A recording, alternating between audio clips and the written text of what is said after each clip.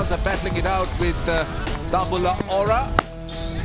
And these are some of the highlights of the Colombo Stars innings. They didn't start off well. They lost a few wickets. Angelo Matthews caught on the crease, almost on the back foot of a leading edge. Kumara, then Nawud Pakavitana. He was very unlucky, should have reviewed it.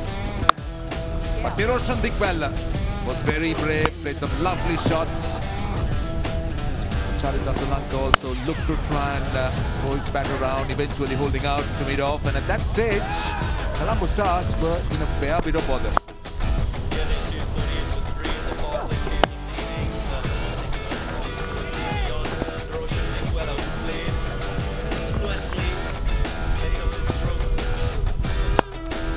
Niroshan Dikwella played fluently, many of his strokes square of the wicket. He forged a nice partnership with Ravi Bopara, 53. And it was through the middle phase of the innings that they stabilized after losing 3 wickets in the power play. But attempting a second, Bopara was run out. Brilliant work in the field. Dikwella continued, he brought up his half century.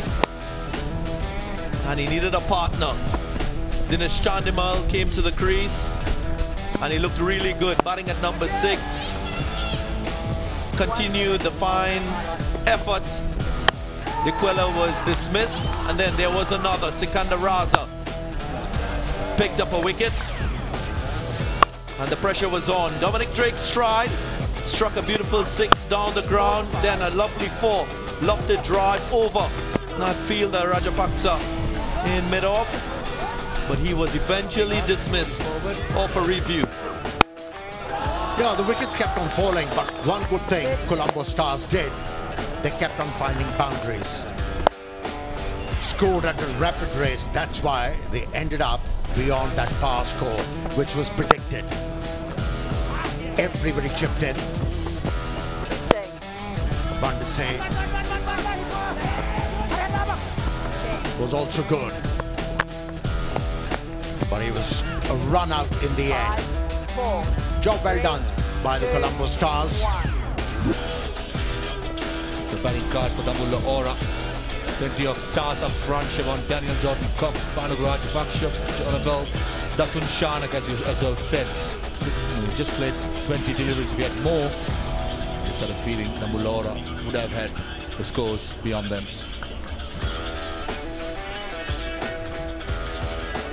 Alright, the bowlers struggled to get wickets, but it worked out well in the end. 2 for Lakmal for just 29 in his 2 overs. Drake's was good, 2 for 35 as well.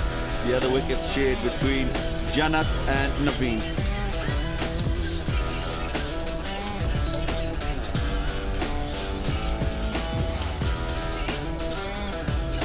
Alright, so this is what's happened today. Colombo Stars batting first, 165. Decent total. Dikwella was good for his 62, and then it was the Dambulla Aura who just fell 9 runs short. 156. You feel had the captain batted longer, they might have got across the line. So Colombo Stars are registering their first win. Yeah. So a couple of shots, 50 moment and 2 catches.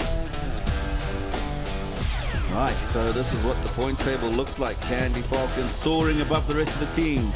2 wins out of 2, as are the Jaffna Kings, the defending champions. Colombo Stars have got their first win. Dambulla Aura and the Gore Gladiators struggling, yet to register points on the board. But